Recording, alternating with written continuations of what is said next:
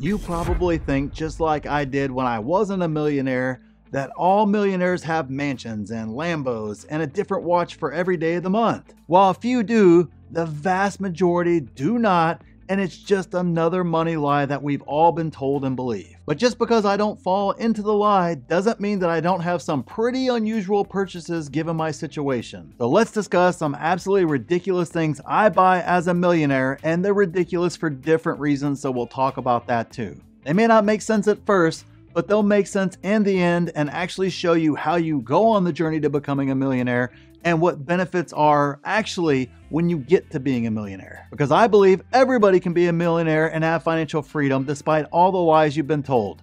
So make sure you're subscribed, because they don't want you to know this information, guys, and I want you to be completely free from all this mess that's out there. So the first ridiculous thing I buy as a millionaire is cheap used cars. I hear you right now. What's the point in having all this money if you're not going to actually spend it and enjoy it? And don't worry, we'll get to things that I splurge on here in just a second. It's coming. But a car means absolutely nothing to me. And more importantly, somebody who's trying to prove that they're wealthy through their car probably isn't wealthy in the end. And more importantly, have you seen how people drive?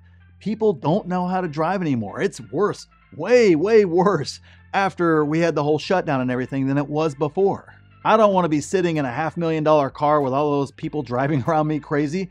I don't want to have to deal with all the attention that comes with that. And more importantly, it literally means nothing to me and I get no value out of it. I take that money and I buy assets instead that actually pay me so I can enjoy the most important part of being a millionaire, and that is the freedom that it gives me. And that is something a car can't give you, and it is far better than any car can give you. Number two is quality food. Look, I know, well, especially if you're younger and you're watching this, it may not be as important, but once you kind of get to my age, and especially some of you older folks out there, health is very, very, very important. And unfortunately, the US food source is just complete trash. We allow things that just aren't allowed anywhere else in the world in our food supply and in a lot of other things that we actually consume and put in our bodies. Trust me, the first time I went overseas and I saw a banana that was like half the size of an American banana, and then I bought it, and then it went, bad like 2 days later, I didn't understand what the heck was going on there. I thought we had the better bananas over here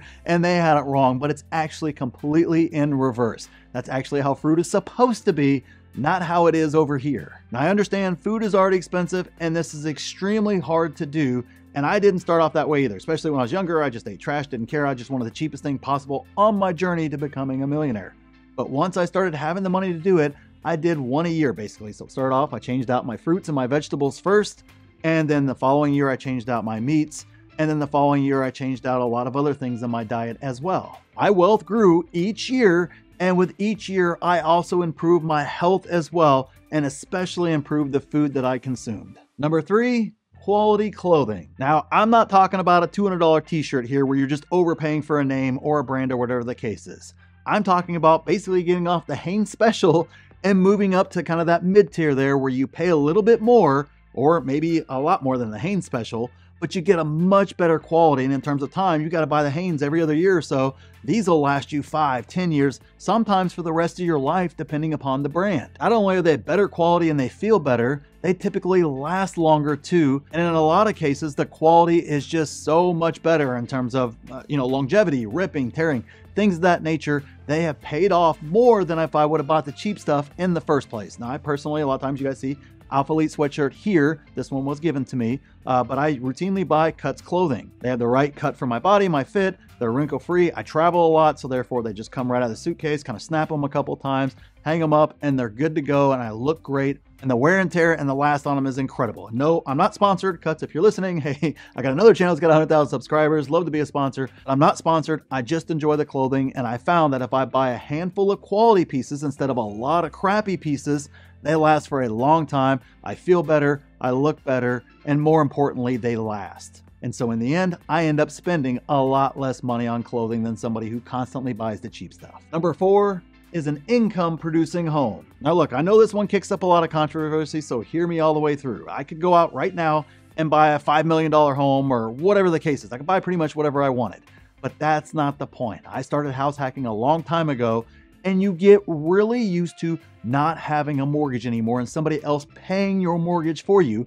And I've managed to use the house hacking method to actually house hack into a $1 million house in the end. So I still managed to get there, but I'm using the house hacking method to where somebody else is paying that bill for me. That's what I mean by buying an income producing house. I could live anywhere I wanted. I could do whatever I wanted. I could buy pretty much whatever I wanted here in this area, but I choose not to because I just understand money, and I understand that my journey to millionaire, that's what got me there. That's what provides me that security. And why burn all that money every month, every year, when I could invest that money elsewhere and continue to grow my asset base while still living in a great home in a great area and let my tenants pay the bills in the end instead of myself. And the fifth ridiculous thing I buy is cereal for breakfast. That's right. I eat cereal every single morning for breakfast. Even when I'm on the road, I try to buy milk and the cereal for on the road. I like to get up really early in the morning, and I like to work really early in the morning. But of course, I'm hungry in the morning, like most people are.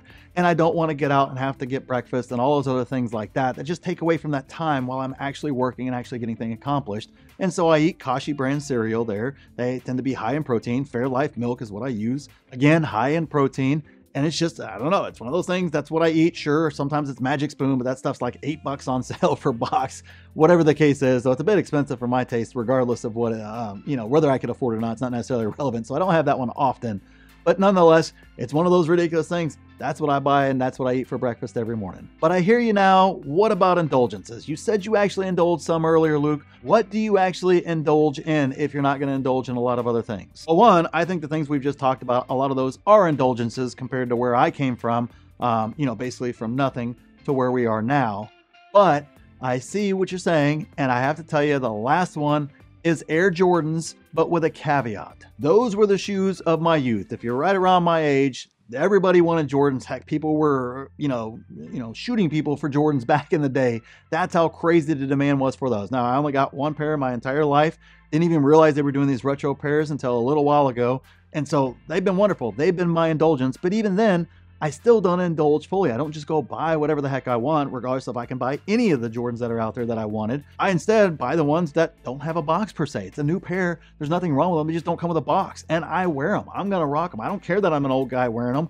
I'm going to put them on my feet and I'm going to wear them because I didn't get that opportunity when I was a kid to do the same exact thing. So I'm going to do it right now. So that's kind of something that I indulge in. I don't do it often, maybe once a year. And I kind of put it out there as something that I do when I hit a goal. So if I hit a personal goal or a company goal, whatever the case is, whatever goal I choose to put out there, that's kind of something that I use to kind of incentivize myself. I'm not going to do it until I get there and I hit that goal. May seem ridiculous, I'm sorry, but that's the truth and that's exactly what I do. And the good news is this channel is about alternative routes to retirement and financial freedom and becoming a millionaire. They want you working forever and I want you to be completely free from this mess. So make sure you're subscribed because I understand it's blacklisted in society, but it's something I absolutely want you to understand and know because they don't want you to know it. They want you working forever. So thanks for watching and I'll see you in the next video.